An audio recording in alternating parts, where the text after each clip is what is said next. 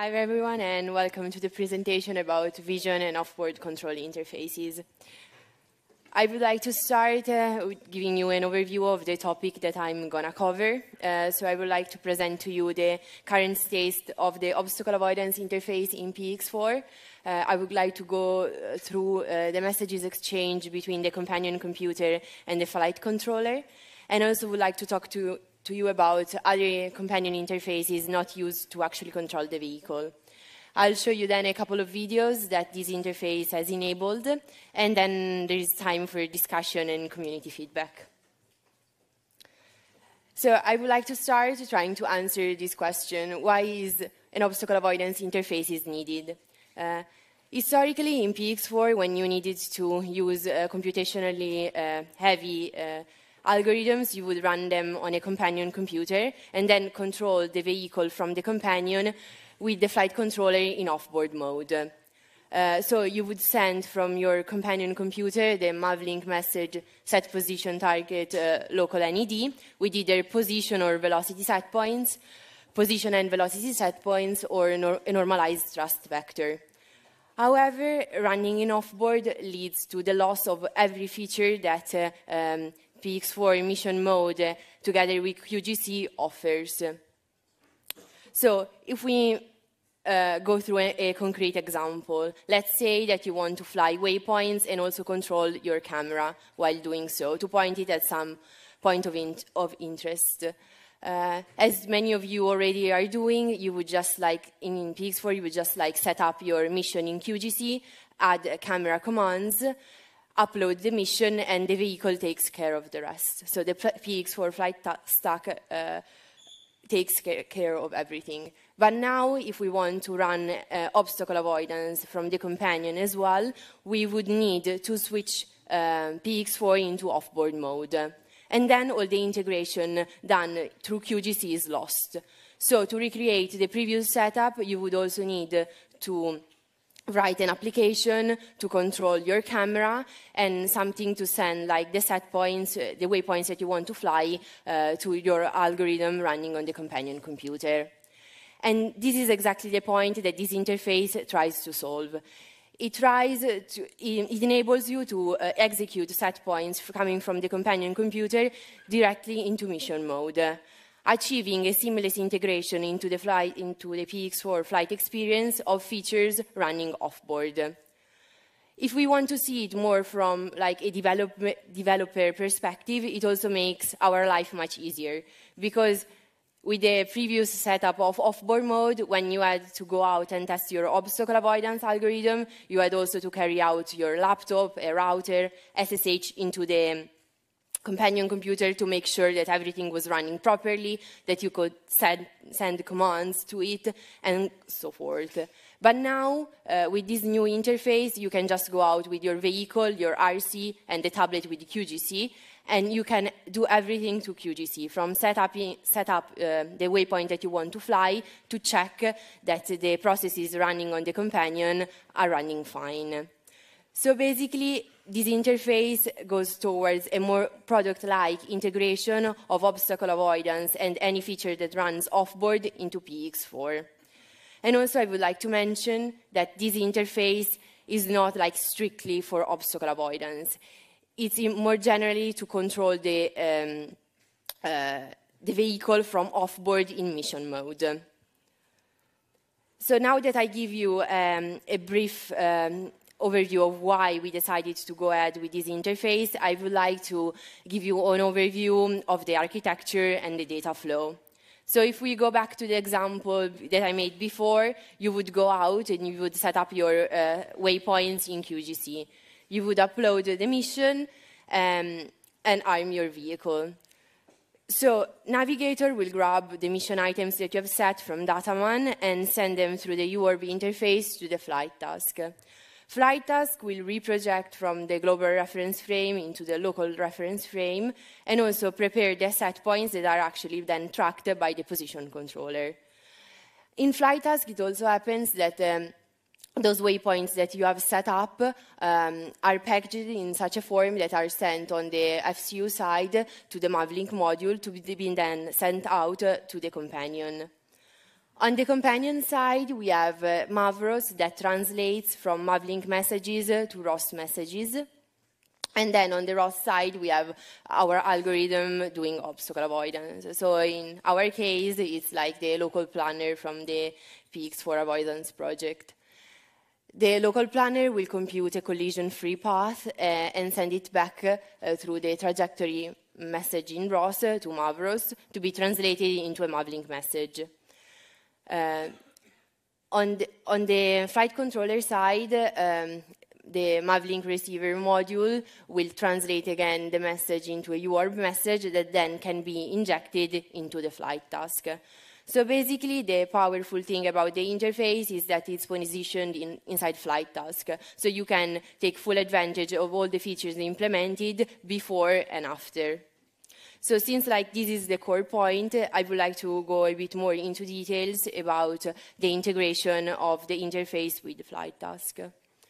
In the slide, you see highlighted in green the obstacle avoidance library, which is running inside flight task. And its main job is to translate data types between UORB and the data types in flight task.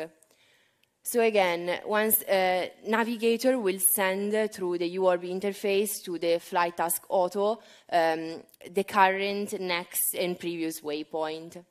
And the job of flight task auto is to reproject those points into the local frame. And from flight task auto, we have that the current and next waypoints information in local frame are gathered into the obstacle avoidance library. Then we have that flight task auto mapper that inherits from flight task auto types adapt the current waypoint, which means that, for example, if you have a land waypoint, it makes sure that the XY is position controlled while the Z is velocity controlled. And also this information is gathered in the obstacle avoidance library to be sent out to the companion.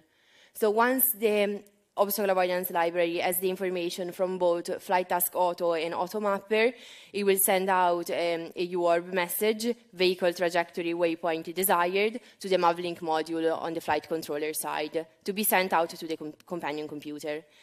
And on the same, vice versa, when we receive on Mavlink a message coming from the companion, the obstacle avoidance library will translate the set points and inject them into the flight task automapper. And from then on, we can exploit all the flight tasks that inherit from the automapper. So, for example, the auto-smooth velocity, which is a jerk optimal trajectory. And then those set points are tracked by the position controller. In the slide, you also see that there is a feedback loop from the obstacle avoidance library to Navigator. And this feedback loop is really important because Navigator has also the job to making the mission progress. So Navigator checks if the vehicle is within the acceptance radius of the current waypoint. And if it's so, it updates the mission such that the next waypoint becomes the current waypoint. However, it could happen that the waypoint can never be reached if it's within an obstacle. So, from the obstacle avoidance library, we continuously check if the vehicle position projection on the line between the previous and the current waypoint, if this reprojection is over the current waypoint on the line. And if that happens, we send an enlarged acceptance radius to the Navigator, such that the vehicle position is inside this XY acceptance radius and the mission can progress. The same check is also applied for the Z acceptance. So if the vehicle is within the XY acceptance radius but is off the Z acceptance, we enlarge that Z acceptance such that the mission can progress.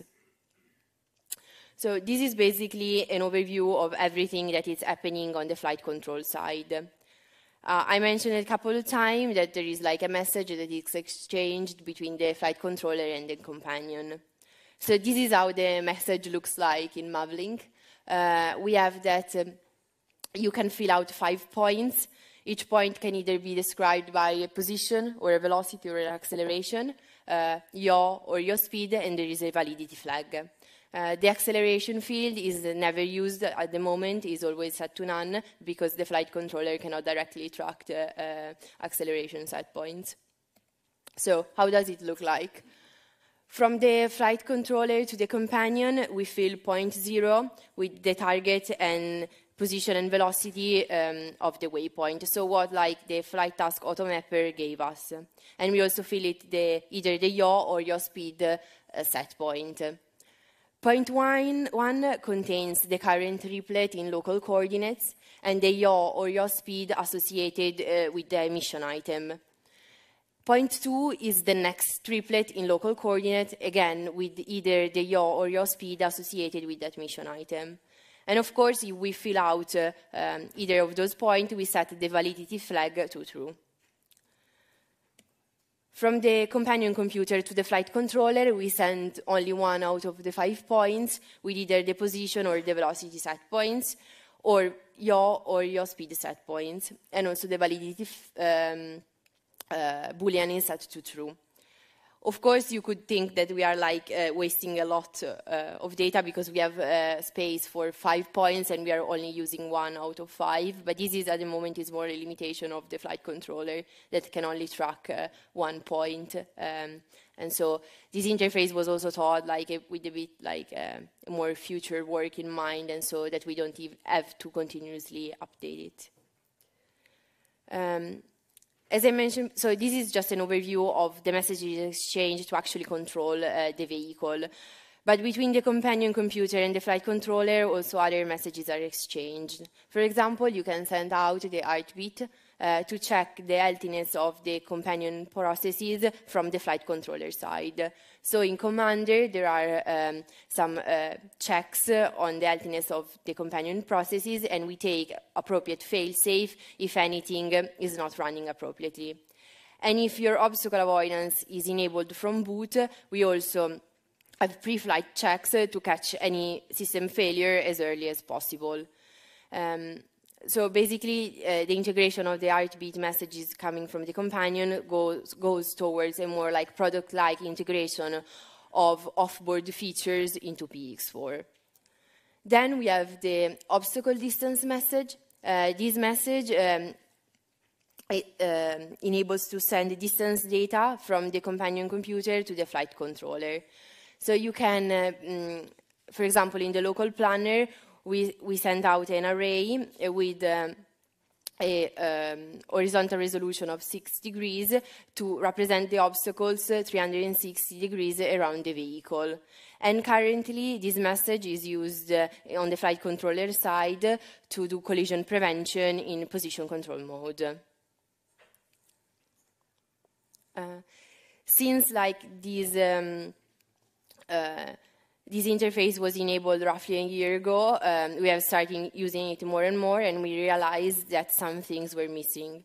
So for example, right now we are working on adding the type of each point that we are sending. So you could specify if it's a position, if it's a land, a takeoff, or a loiter point. We are also extending the obstacle distance message to be the interface for collision prevention, no matter what the data comes from. So you can send the data from the computer, but the data from distance sensor directly attached to the flight controller are also mapped to this message, such that they can be used to do collision prevention.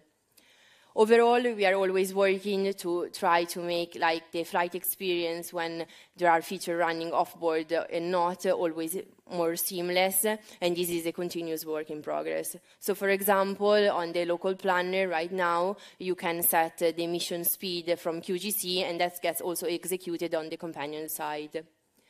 And then there is fast RTPS that Nuno talked about yesterday, and so that will come such that we can directly exchange your message with the companion.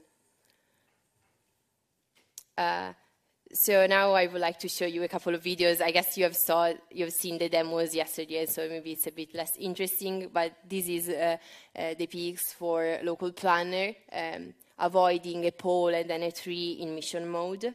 So it's what basically this interface has enabled.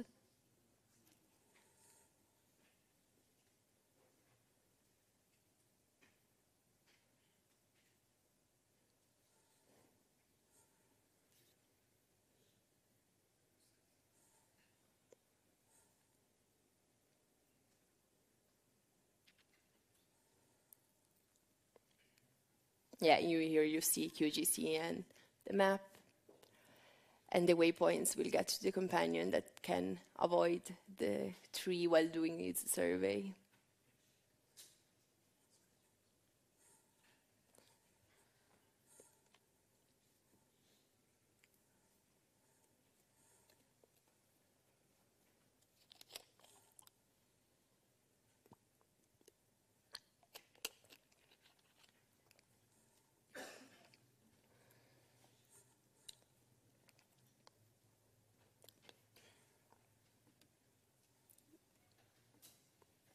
And then we have the safe landing planner that tries to find flat areas to land on. So here you will see the vehicle trying first to land on trees and then instead opting for like the super green Swiss grass.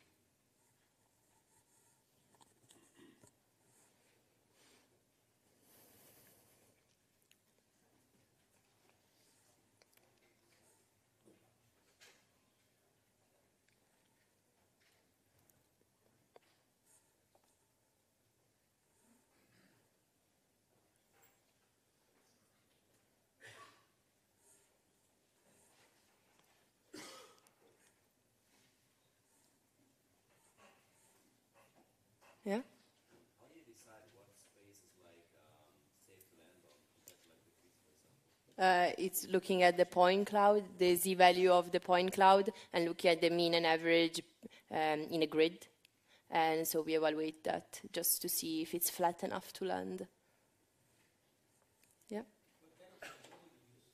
Sorry? It's a structure core, so a depth sensor. Yeah.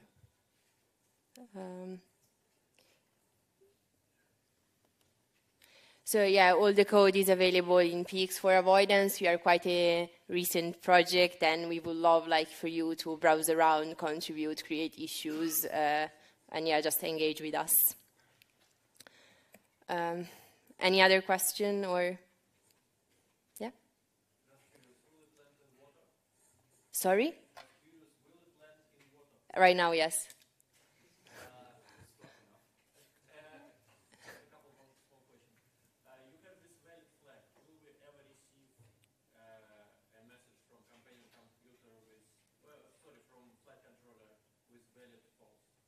And right now, no.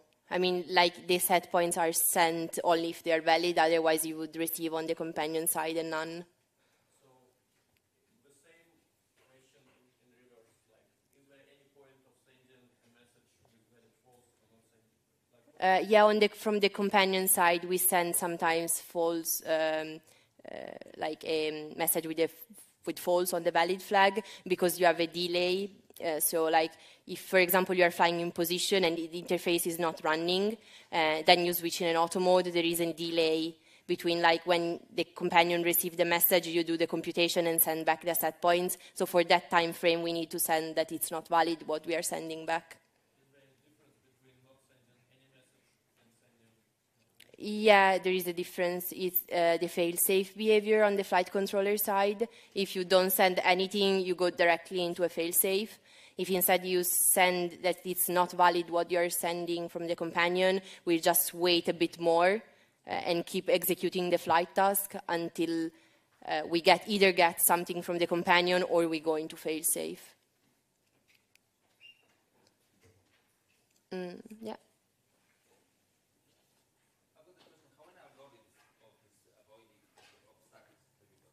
Sorry, can you repeat?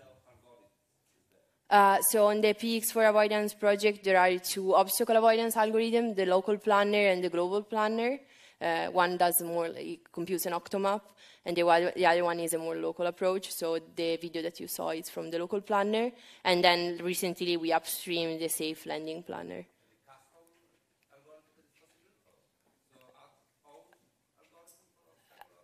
I mean, if you want to use your own, you could just interface. More or less customize algorithm. For example, I want to follow the track as far as I can, not to start just, well, not run, but close to the obstacle and then move it around. I mean, you could customize any of the existing algorithms. It's just going through, at the moment, it's more going through the code and understanding what it does and changing the parameters to enable you to do whatever you want. For obstacle distance, so do I understand correctly that if companion computer today start sending these messages, they will be used by the flight controller, and flight controller will fly around? They're used to do collision prevention, so that message is only used on the flight controller side if you are in position control mode, and if you go towards an obstacle, it will stop you from flying into it. And that message, obstacle distance, it doesn't have, like some obstacles may be very easy to fly over. That message doesn't have. No, it's only distance data. It's distance data, but it's also two-dimensional. Yes, it's two-dimensional. Yeah. So do you plan to extend it? We haven't any plans yet, but if it's something that is of interest on the community, sure, we can discuss about it. So just like, I would like just to get the feeling, how many of you have ever tried to use this interface or knew about it? Oh, okay, I'm surprised. Anything that you would like to do with the interface and it's actually not possible?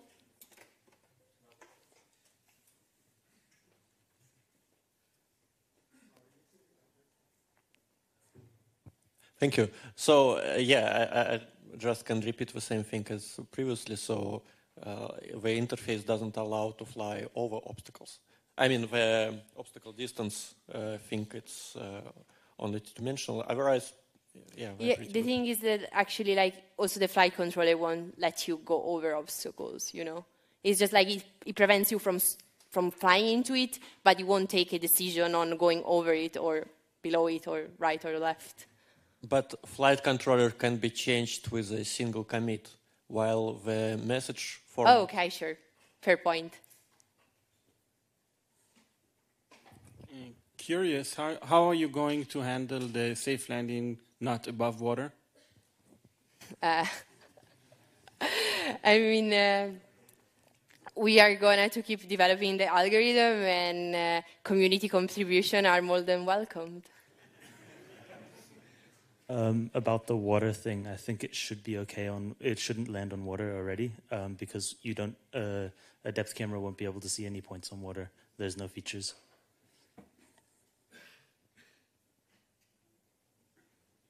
Anything else? Perfect. Can you please raise your hand so I can locate you? My question is, do we have enough processing power to do something like predictive branching? Question is, do you have enough power to do, can you repeat that?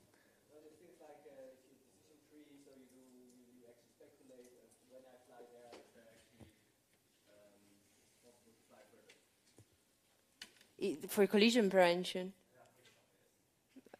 Yeah, I mean, we are running on the flight controller, so there is limited things that you could do, but yeah, why not?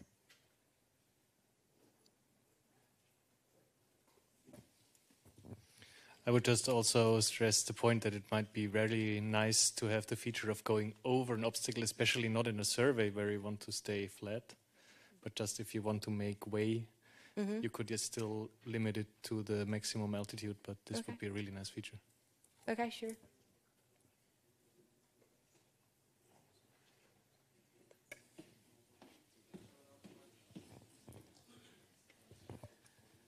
Is there any conflicts about obstacle avoidance and alternating paths and geofence algorithms?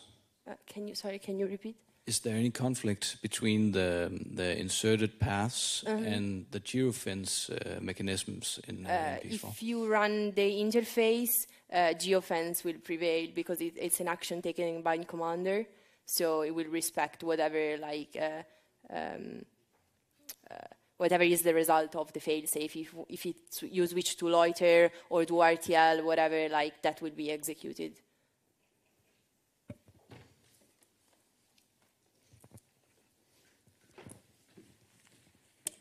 Can you guys please raise your hand so I can locate you faster? So what if you do an RTL? Is there any interface that we can do from the companion to override that behavior and have a smart RTL or whatever? So right now, if you're running obstacle avoidance, like the RTL waypoints will get to the companion, and so you will do RTL with obstacle avoidance. Okay, thank you. Wait 1 second. Do you have another parameter or something to define how far from the planned trajectory you can go off before stopping the movement or something? Because in some some scenarios you wouldn't want to go 100 meters off the track. Mm-hmm. No, we don't have anything like that at the moment, but it's actually a very good point. For example, for survey, you don't want to go too far off from your track. Is there a parameter to tweak the acceptance radius from the waypoints? Yeah, it's like nav acceptance radius, something like that. It's a firmware parameter. Okay, thank you. But I don't think that's yet executed on the companion side. On my way.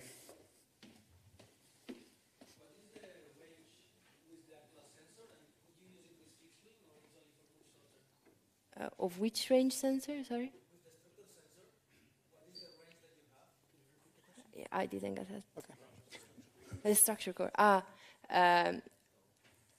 Julian, do you remember how much is the maximum range?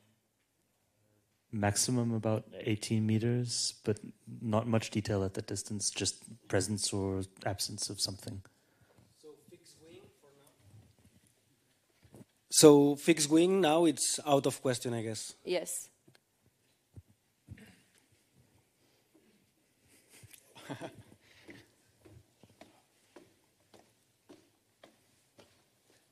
you wake up your laptop?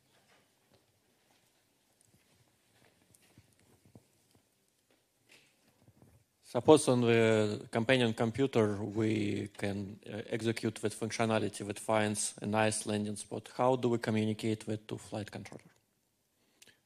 So right now you have this demo of a drone flying in spiral pattern, finding safe landing zones. So let's suppose that we have a system that can find landing zones. How are we supposed to communicate with landing spots that we verified that are safe to the flight computer to... So right now on the video that you saw of the safe landing, we are overwriting the set points from on the flight controller with the ones that come from the companion. So we are directly executing whatever we have decided on the companion computer. And you can do that like even with auto land. So when you click on QGC and swipe.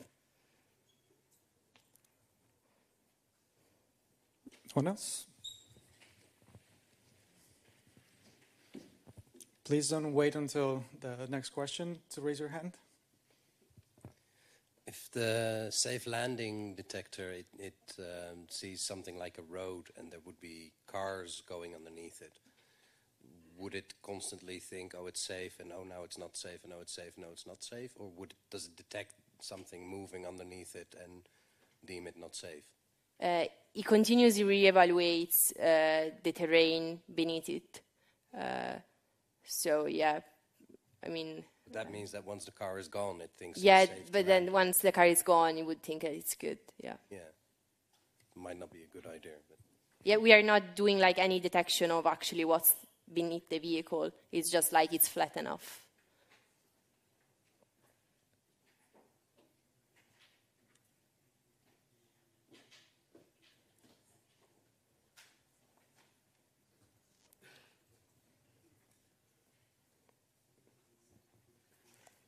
Could it be possible to actually use the algorithm in reverse to detect a moving object and land on a moving object? So instead of tracking safe points, tracking the desired moving point instead? I mean, it would require quite a bit of tweaking and changing things. Like right now, it's not really set up for that.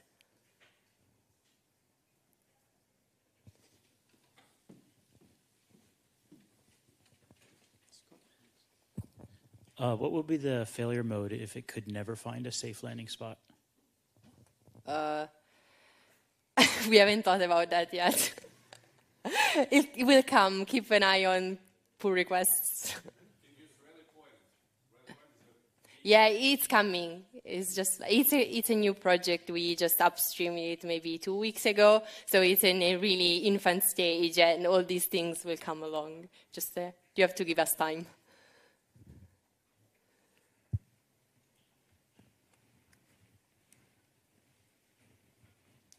Okay, cool. Do you want to continue? I'm good. Yeah. Okay. Thank you, Martina. Thank you very much.